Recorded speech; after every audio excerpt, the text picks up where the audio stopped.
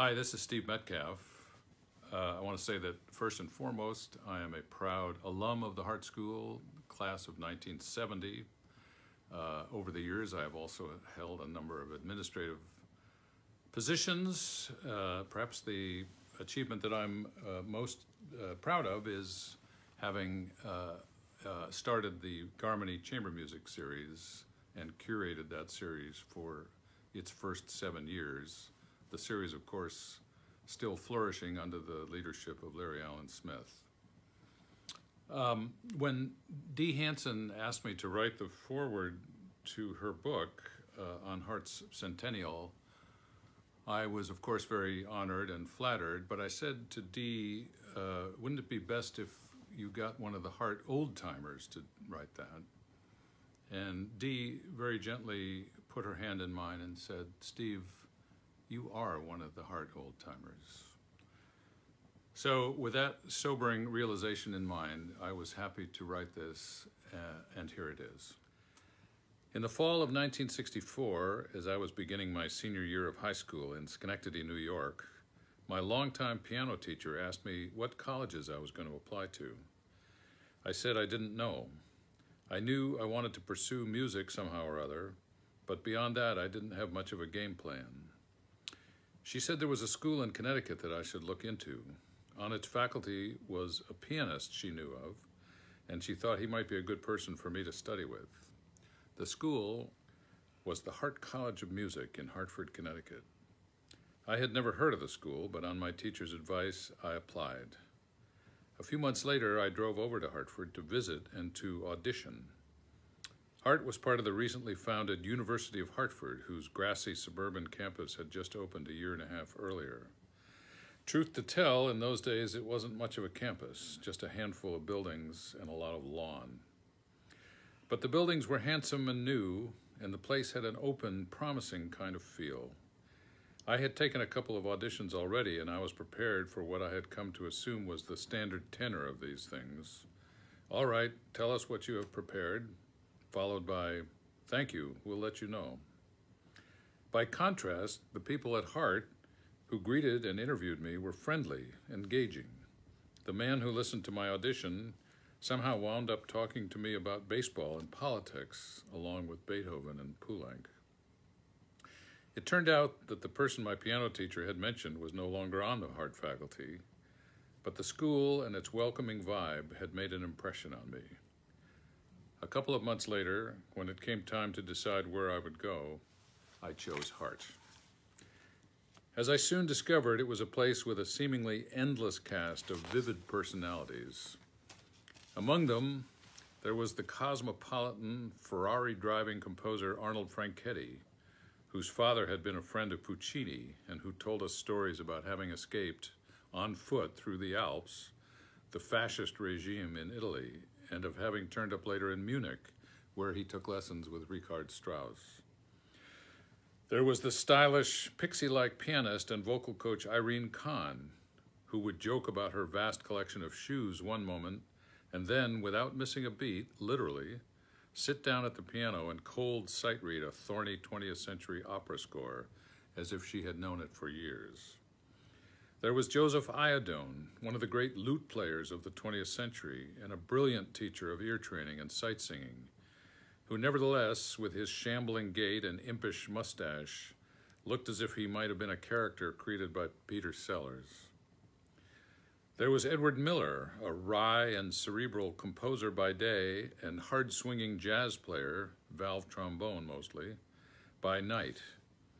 Professor Miller's local standing rocketed upward, at least among some of us, when we learned that he was a good friend of legendary Mad Magazine cartoonist Don Martin. And in a different category, I can recall occasionally glimpsing the courtly Alfred A.C. Fuller, who was known around the world for having created the Fuller Brush Company. Starting in the 1930s, Fuller had become the school's principal donor and benefactor, and Hartt old-timers always went out of their way to acknowledge that the school would never have succeeded without him. But the dominant personality of this personality-rich school was its co-founder, and for more than half a century, its unquestioned leader, Moshe Perenov, 1895 to 1994. In the pages of this remarkable book by D. Hansen, you will come to know Uncle Moshe, as he invited the students to call him, more fully. But even to a clueless 17-year-old college freshman, it was apparent that this was an exceptional human being. His welcoming talk to the incoming students was short on conventional pleasantries. Instead, he dispensed a rapid-fire assortment of his signature homespun quips and cautions. So your Aunt Matilda thinks you're a musical genius. That's wonderful, but I've got news for you. The rest of the world couldn't care less. You call yourself a musician because you know Beethoven's Fifth. Well, what about Monteverdi's Orfeo, or the piano concerto of Busoni, or the songs of Wolf? And when you learn those, come and see me. I'll give you a few hundred more. Music is a great gift, but it's a tough way to make a living. That's because the average person today doesn't know Beethoven from a ham sandwich. And there's no such thing as too much practicing. Keep going. It can always be better. The origins of the Hartt School, as it was eventually renamed, could hardly have been more improbable. Briefly, in the fall of 1920, Perinoff, then a 25-year-old aspiring pianist, joined with his mentor and future father-in-law, one Julius Hartt, who made his living, such as it was, as a newspaper music critic, Hart's pianist daughter Pauline, soon to be Moshe's wife, and one or two colleagues to hang their collective shingle outside Julius's residence on a leafy street in Hartford. They paid themselves pittances when they could afford to pay themselves at all.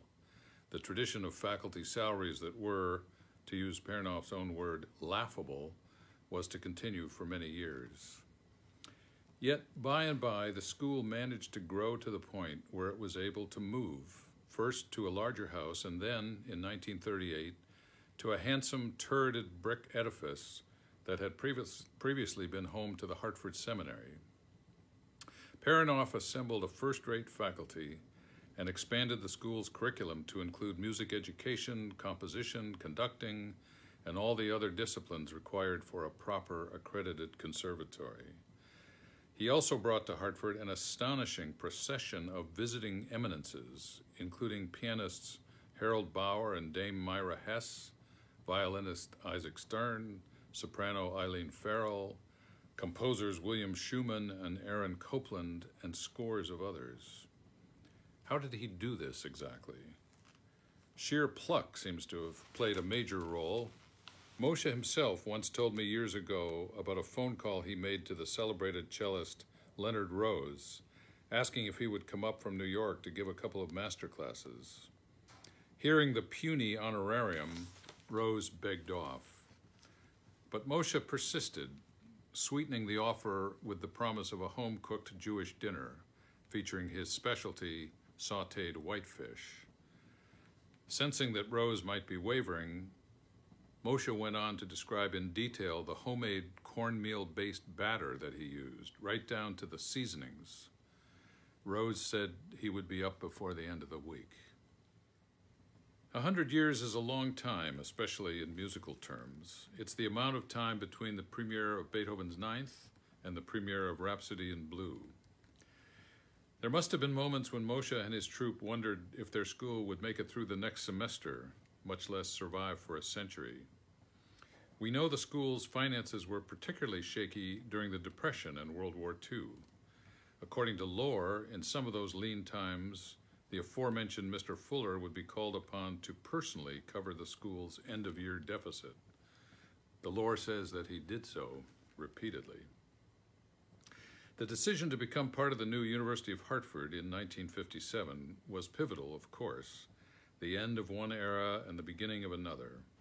If the change meant a certain loss of independence, it also meant stability and fresh opportunities for growth. Moshe officially retired in 1971, but the school marched on. It added a jazz major, overseen by the alto sax virtuoso Jackie McLean. Its opera program acquired a national reputation. It continued to host a string of name visitors: Marian Anderson, Mstislav Rostropovich, Yehudi Menuhin, Dizzy Dizzy Gillespie, Carl Barm, John Cage. In the early 80s, it signed a young, unheralded string quartet to an informal residency. The group called itself the Emerson Quartet in honor of Ralph Waldo.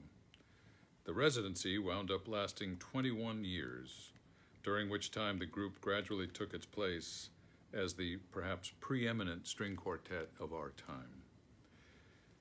Crucially, the school officially added degree programs in dance and theater in the mid-90s. In a kind of small sub-miracle of its own, these new disciplines quickly flourished and became as much a part of the fabric of the school as music. And now, almost suddenly in some ways, Hartt finds itself on the eve of its centennial. These days, when I'm up at the school for a meeting or event, I make a point of taking note of the sights and sounds coming from the rows of practice rooms and rehearsal spaces. I find it's as good a way as any to savor the breadth and range of the place. In recent days, walking the corridors, sometimes at the Fuller Building where the music activities are housed, and sometimes at the newer Handel Center, which is home to the dance and theater programs, I have randomly overheard a pianist struggling heroically to smooth out a passage in Chopin's heroic Polonaise, a young woman in the music theater program singing Promises, Promises. I couldn't help wondering if she knew that the artist who made that song famous, the great Dionne Warwick, is a Hartt alum. The orchestra rehearsing the deceptively modern Fifth Symphony of Sibelius, the jazz ensemble wailing on an updated arrangement of Stevie Wonder's Sir Duke, the wind ensemble playing the heck out of Samuel Barber's Commando March, a dance class warming up to an old Gladys Knight and the Pips song, a trumpet player rehearsing that instrument's famous solo in Stravinsky's Petrushka, a violinist boldly taking on the daredevil final section of Max Brooks' Scottish Fantasy. At these moments, I often think of Uncle Moshe. I can't be sure what he would have made of his school having reached the century mark. Some mixture of pride and amazement, I'm guessing. What I can say is that he would have undoubtedly stuck his head into some of these practice rooms, or come to think of it, maybe each and every one of them, and said, "Good, that's good. Now keep going. It can always be better."